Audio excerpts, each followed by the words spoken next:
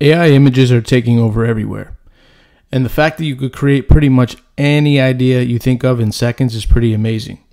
However, we don't want to waste this ability by just creating funny images of a cat driving a car or whatever you think is funny. We want to use this ability to make some money. So in this video, I'm going to go over multiple ways you can make money using Midjourney images. As always, I'm going to make this a concise, to the point video in which you could take action on. Before we get started, sign up to my newsletter Creator Hustles and receive 7 legitimate AI side hustles you could use to make money today. These are real side hustles that can be done with little money and are easy to get going. My newsletter will be in the description and pinned in the comments.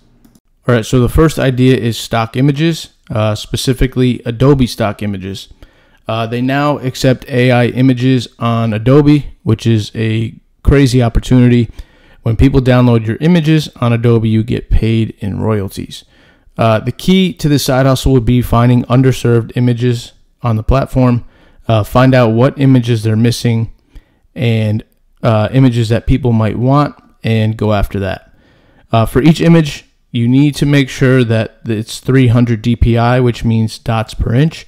And there are many free tools that you can find on Google that could do this for you. Also, you need to make sure that you don't create images from news events, and also don't do art in the style of another artist. Otherwise, you could risk your image getting taken down. If you want to get started with this side hustle, make sure you read their full rules on using AI images. And here's my challenge for this side hustle. Upload 1,000 images to Adobe and see what happens. All right, so side hustle number 2 is to use Printful, Etsy, and Midjourney. Long story short, Printful is a dropshipping company that allows you to connect to an Etsy store, and every order that you get is created and shipped by them. So every image that you create with Midjourney, you can upload it to Printful and then connect it to Etsy as well. With this method, you also want to try and find underserved design ideas as well. Everbee is probably the best tool to do this with. You should choose a niche like stickers, wall art, and then make multiple designs for each underserved keyword you find on Everbee. It may take a while for this side hustle to get going. It's not going to be profitable after 1 month, or at least it's very rare. So in order to see success, you need to stick with this for at least 6 months.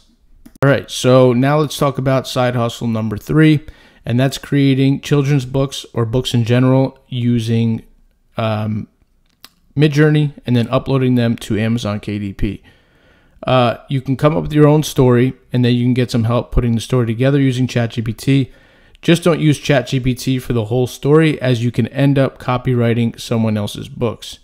You then use Midjourney for each scene, and as you could see beside me, I created a space superhero and then created a scene of the same superhero fighting an alien. This is all thanks to Midjourney Web Edition, which allows you to easily use character references and then add a prompt to it. Once you're done with all your scenes, you can use Canva book templates to put it all together and then publish it on Amazon KDP.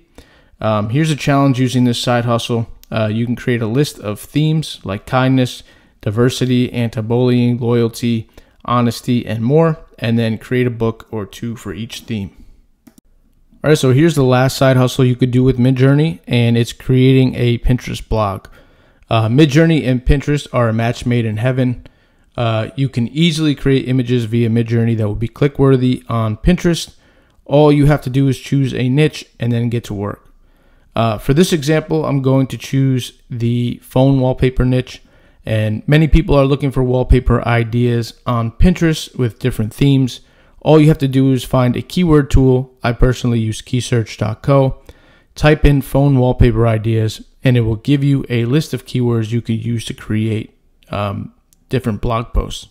Then you just create 10 to 20 ideas for each keyword and make each of those a pin. And personally, I use Pin Generator for that. And I recently did a video of how I generated 1,100 pins in just 4 days, and I'll link that above right now.